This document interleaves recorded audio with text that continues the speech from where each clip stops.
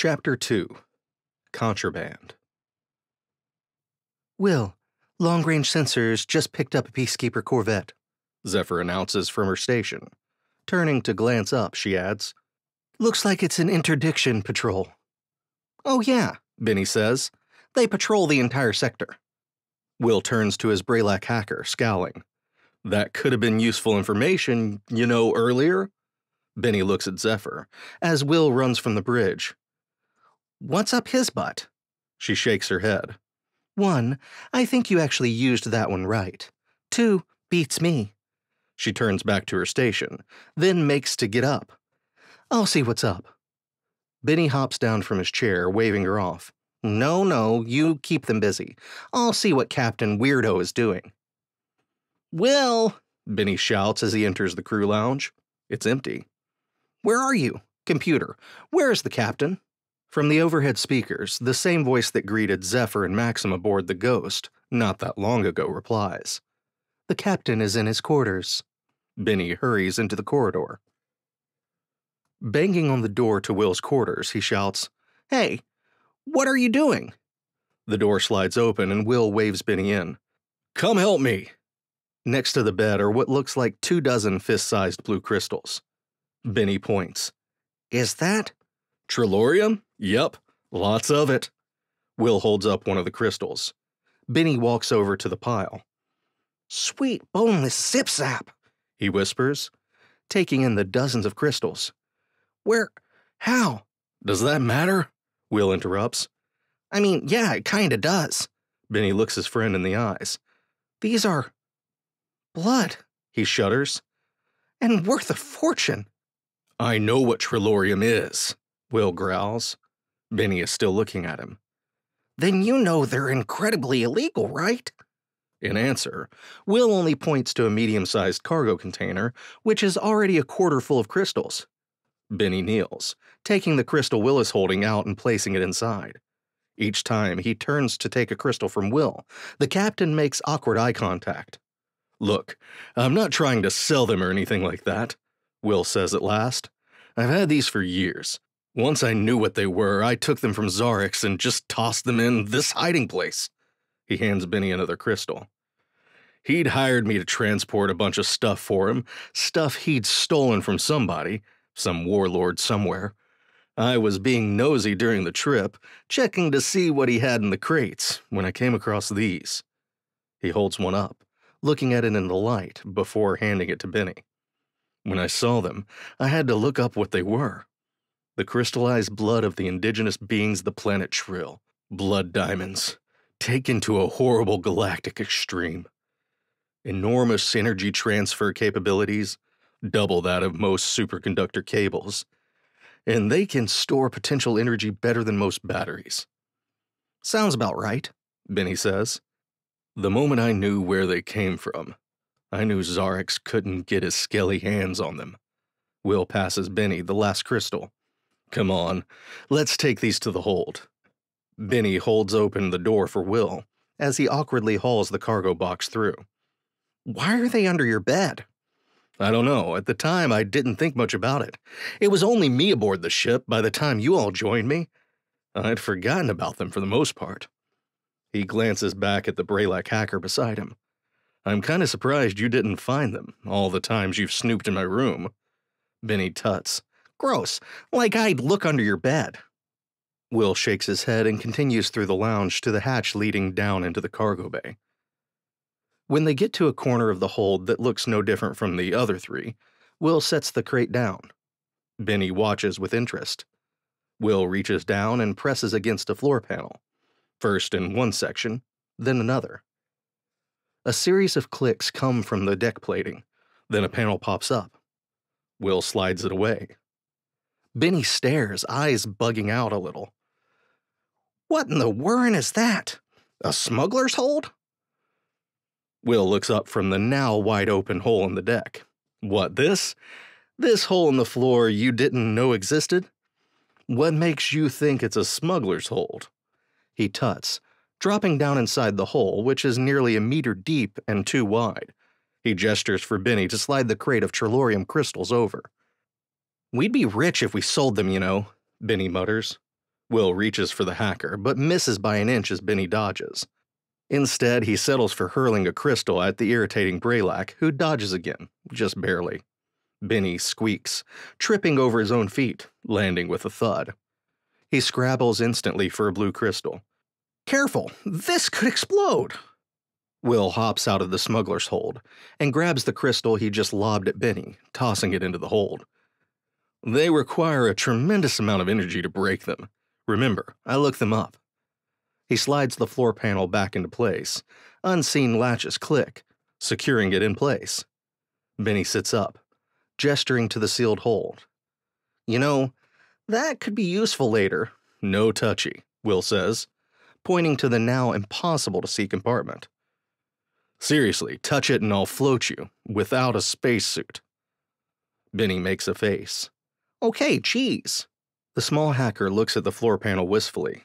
How'd the Ankarans not find this when they helped you repair the ghost on Harith Prime? Or your under-the-bed hiding place, for that matter? Will shrugs. Luck, I think, for the most part. With Ankarans, it's hard to tell. They may well have found them and just not cared. True, they're weird. Just a routine stop. As Will and Bennie enter the bridge, Maxim looks up from his station. What were you two doing? Bennie opens his mouth and is shoved into his own station by Will. Nothing, Will says. Don't worry about it. What are the space cops doing? Maxim looks at Zephyr, who shrugs. He turns back to Will. They're pulling alongside us now, actually. Will grunts, falling into his seat. Great. Zephyr is tapping her console. We should establish a protocol for letting everyone know which transponder we are flying under. I took the call from the Peacekeepers, and it caught me by surprise when they called us Event Horizon. She puts air quotes around the name. Will shudders. Still gives me nightmares. I'd forgotten that was the ident I picked for the Ghost. The Ghost is equipped with a very illegal mod to its transponder, allowing the crew to change the name and registration data of the ship on the fly. So, how's this whole getting pulled over thing work? Zephyr stares at him a moment. Surely you've been boarded before. Don't call me Shirley. And no, actually, I haven't. Will snorts at the joke only he gets. Zephyr quirks an eyebrow. How is that possible? Peacekeeper patrols are in most major star systems. They're as ubiquitous as, well, she thinks about it, Grum and Drinhole bars. And how many major star systems have we visited since you all came aboard? Will asks, his own eyebrows raising. Zephyr pauses, thinking. Her face scrunches a little. Well, Dren, I hadn't thought about it. We really do lurk in crappy parts of the GC. Will nods. Yeah, I tend to shy away from places where, no offense, your people and their warships congregate. Bennie lets out a high-pitched laugh. Your people! Maxim scowls at the Braylac from across the bridge. What do you mean, your people? Will raises both hands, a palm facing Bennie and Maxim each. Anyway, back on topic. What's one of these traffic stops like? Watching the exchange, Zephyr answers. They're pretty routine, really. An inspection team will come aboard, usually a mid-level Centurion and a squad of enforcers. They'll scan the ship from inside and out, look under things and inside cargo crates. Bennie tuts. Don't forget how the mood of the Centurion in charge determines how much of the ship they'll toss. Zephyr scowls. That's not... Bennie holds a hand up to silence the much taller Pelorian woman. Talk to the hand, sister. Will gasps, then starts laughing. Zephyr turns a deep shade of purple, while Maxim tries his best to stifle a laugh, fails, then lets loose a roaring belly laugh that makes everyone turn to look at him. He looks back at them. What? That was funny. Will catches his breath. No argument here. He looks at Maxim. So, can we bribe him? Why are you asking me? Will shrugs. I don't know. I mean, you're a peacekeeper. Ex-peacekeeper, Zephyr corrects. Fine. Ex-peacekeeper. Didn't you ever do these patrols? Well, yes. Maxim says, but never as lead centurion. He looks over to Zephyr, who shakes her head. We were both low-level troops. We didn't get our rank until we moved to the Intelligence Directorate. After being framed and now cleared of all charges, Maxim still prefers to clarify his employment status with the Peacekeepers. It's easy to confuse for most, as Pelorians, by and large, are Peacekeepers. In fact, no other race serves in the GC military. Bennie chimes in. You know you could use one of your Hey! He ducks as the Kel figurine is hurled across the bridge, nearly hitting him in the face. The what? Maxim asks. Also, that wasn't cheap, Will. If you don't like it, we can return it. Before anyone can say anything else, a chime comes from the overhead speakers, and the ship announces, Peacekeeper vessel is in position for boarding tube connection. Will turns his head to the ceiling. Gabe, meet us at the... He looks at Zephyr. Starboard. The starboard airlock, please. On my way, Captain. Will takes a deep breath, letting it out in a rush. Okay, let's get this dog and pony show started. As Maxim and Zephyr follow him out of the bridge, Maxim asks, What's a pony? Zephyr shrugs. What's a dog? Will looks over his shoulder. And you, put my action figure back where it belongs. Bennie makes an obscene gesture as the bridge hatch closes. Anything to declare? With a hiss, the airlock hatch opens, parting down the middle, each half sliding away. On the other side stand 7 Peacekeepers, tactical armor and all. The one in the front has several markings that stands out from the others. Guess that one is in charge, Will thinks. He bows, spreading his arms out in front of him. Welcome aboard the Event Horizon. Zephyr leans over and whispers, What are you doing? Will straightens, looking at her out the corner of his eye. Nothing. What? Shut up. He turns back to the Peacekeeper. So, yeah, hi. The lead Peacekeeper inclines his head, or her head. Permission to come aboard. Asks a modulated voice, designed to make all Peacekeepers sound the same. Will nods. Granted. He steps to the side, making room for the Peacekeeper procession to enter. The leader turns after the other 6 have entered, raising her or his face shield. Her. Definitely a her, Will decides, watching her walk across the threshold of the airlock. Guys aren't that graceful. I am Centurion Turin. I'll be leading the inspection detail of your ship, Captain. Will nods. Fishburne. Lawrence Fishburne.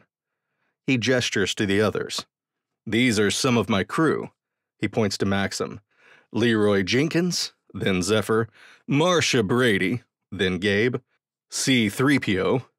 Even after the Harith incident, Will still prefers to keep the Ghost and crew under the radar as much as possible. There's no specific need for the false identities, but it's fun and habit. The Peacekeeper Centurion frowns, taking each member of the crew until she settles on Max and Zephyr. Pelorians. Zephyr answers for both of them. We are. Thanks for noticing. She scowls a little for effect. Birth defect, Maxim adds, pointing to Zephyr's midsection. She couldn't serve. Turin nods, then looks up at Maxim. And you? The big Pelorian turns away, affecting embarrassment. Discharged. Wounded in action combat trauma. Turin turns to Will. Quite the band of misfits you have here, Captain Fishburne. Is this it?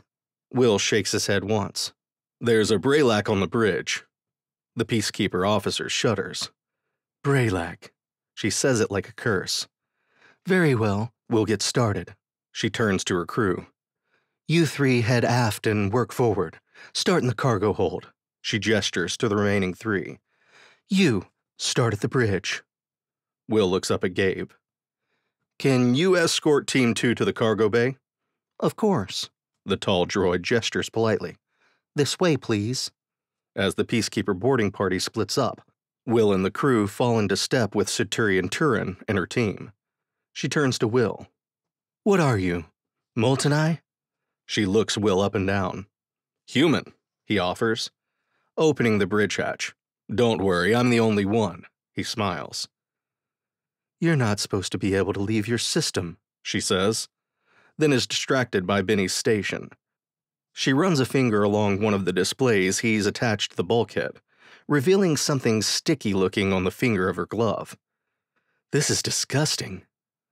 Before Will can say anything, Bennie pops out from under his console. Screw you! This station is perfect! 4 pulse rifles snap up and are aiming at him.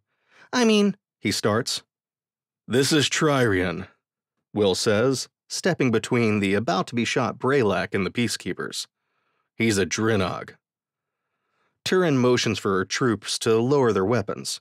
She walks to the opposite side of the bridge, looking at Maxim's console. Weapons? Maxim activates his console. The event horizon is, as you can see, an Ankaran Raptor.